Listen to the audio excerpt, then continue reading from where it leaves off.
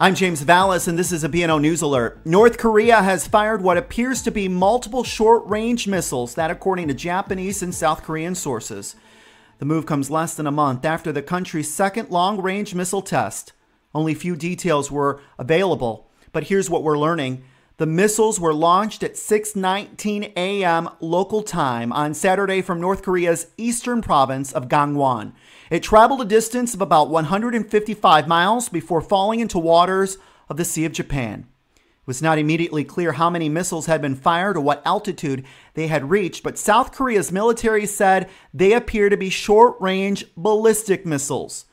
The missiles' launches come near a month after North Korea test-fired a long-range missile capable of reaching large parts of the United States mainland, including Los Angeles and Chicago. That test came just weeks after the launch of the country's first intercontinental ballistic missile.